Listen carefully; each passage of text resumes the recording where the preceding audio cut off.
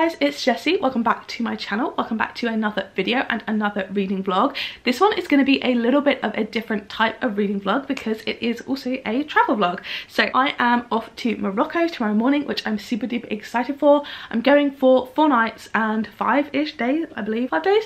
Monday, Tuesday, Wednesday, Thursday. Yeah, 5 days. And I am just going to be bringing my Kindle because I don't want to carry too many books and things like that because we're only traveling hand luggage. So this is going to be reading on my Kindle for a week slash, you know, travel vlog as well. I'm hoping to get at least 3 books read, I think, on the plane, and also like just chilling at the Riyadh and things like that. I think I'll have plenty of time to read. So I have a little bit of a tentative TBR.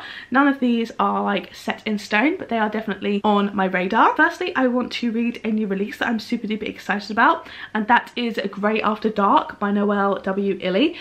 She wrote Ask for Andrea, which has been my favourite book of the year so far. I absolutely love that thriller, and this came out on Friday the 22nd.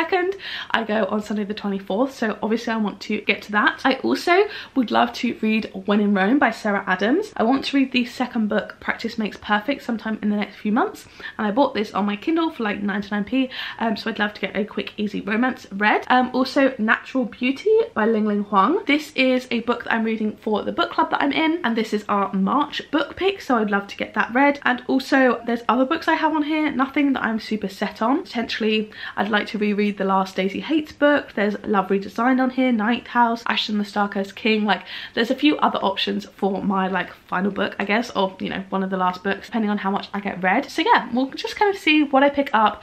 This isn't going to be like a regular reading vlog in that I'm updating like every page mark. I'll just kind of be updating when I have the time rather than like when I get to certain pages. So it might be like double updates and then only like half a book update, like who knows. But I'm super duper excited, so I will see you tomorrow morning when we head off to Morocco.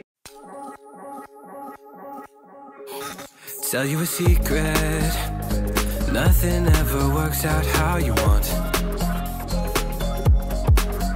I always believed that eventually all good things fall apart.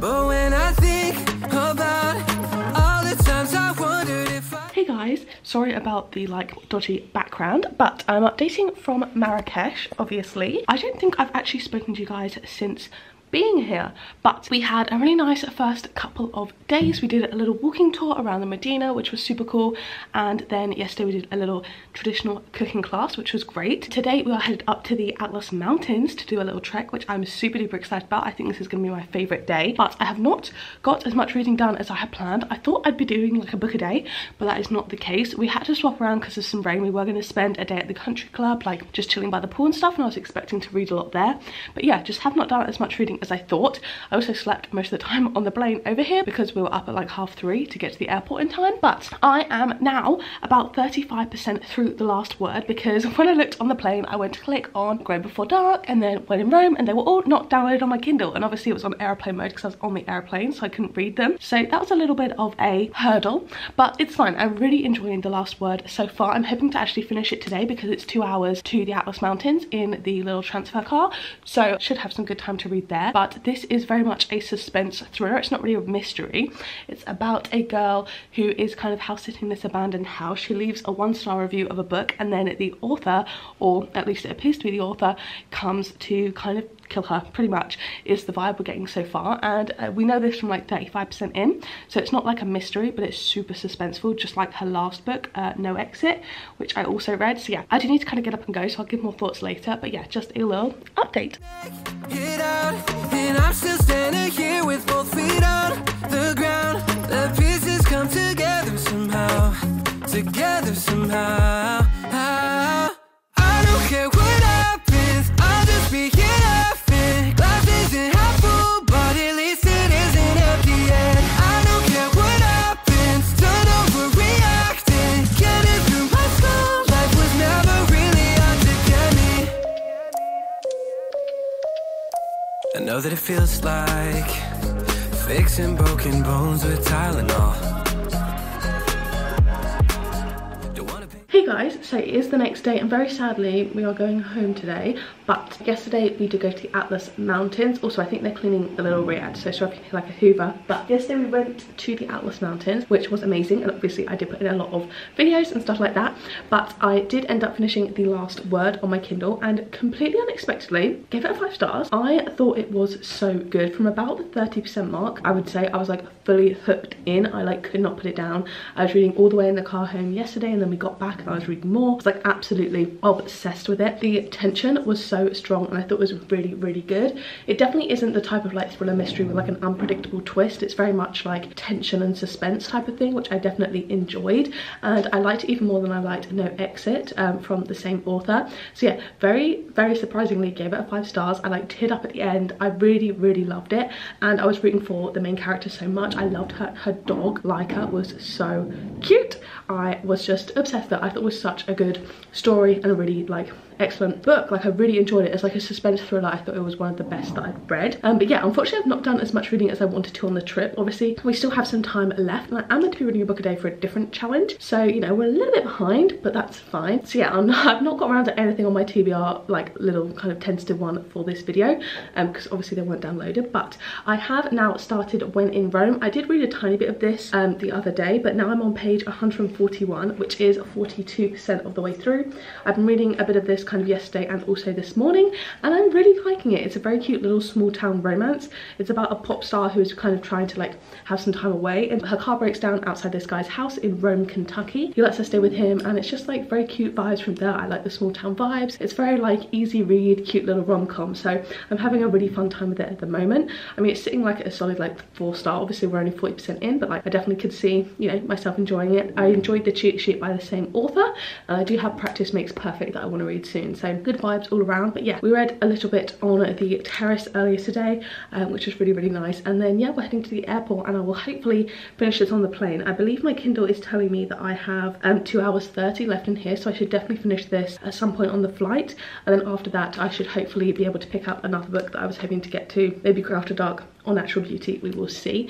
But yeah, and then I'll give a little final update when I get home, and hopefully, ironically, the travel vlog will have been the first part, and then the actual reading vlog, most of it is going to be done in the last 2 days, but you know what, it's fine. But yeah, I've had such a nice holiday. It's been lovely. It's been a little bit rainy at the first half, but now it's super sunny, and yesterday was also super sunny, and it's just been such a lovely little time. I can't wait to come back to Morocco and Marrakesh. But yeah, I will catch up with you after I get home, unfortunately. I'm tired of all this pain when it isn't my fault.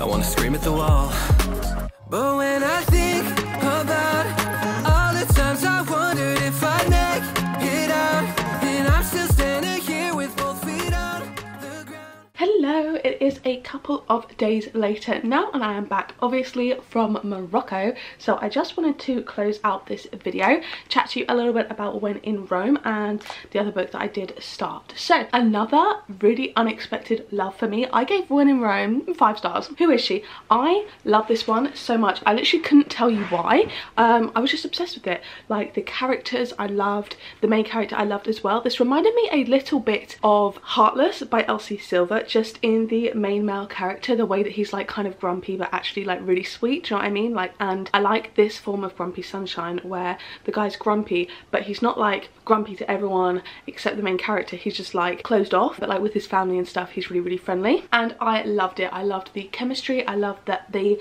kind of third act conflict didn't really seem to be like a miscommunication thing. It wasn't like between the love interests. I really loved how things panned out, because this was definitely one where I think the, you know, ending could have ended up with one of them kind of having to compromise on their dreams, but I don't think that that happened. I really, really liked it.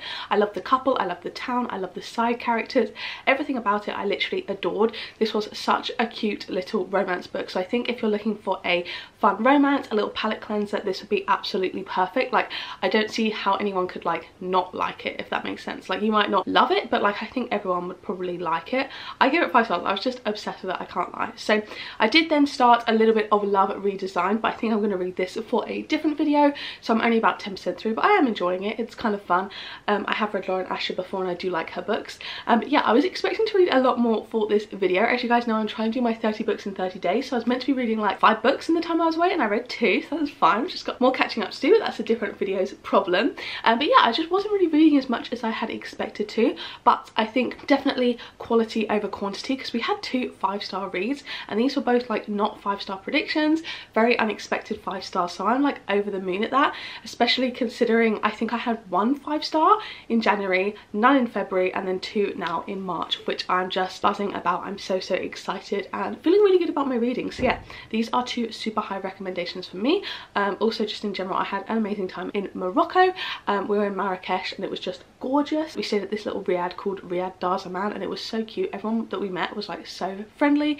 The Atlas mountain trip we did was great. The weather wasn't fab the first couple of days, but overall it was just a really great trip and it definitely got a lot sunnier towards the end. So yeah, I really hope you enjoyed this video. I know it wasn't super reading vlog focused, but I did want to kind of take you guys with me on my little trip, kind of mainly for memories, but also, you know, I was going to read on my Kindle, so I thought I might as well share that with you guys. But yeah, thank you guys so much for watching. If you like this, don't forget to give it a like down below, hit subscribe and turn the bell for a little club. It makes you turn on all notifications, then you'll be notified every single time I post a new video. And if you want to watch my other videos, there'll be 2 on the screen now to pick from, as well as they're linked up in the cards from earlier. So yeah, thank you guys so much for watching and I'll see you in the next one. Bye!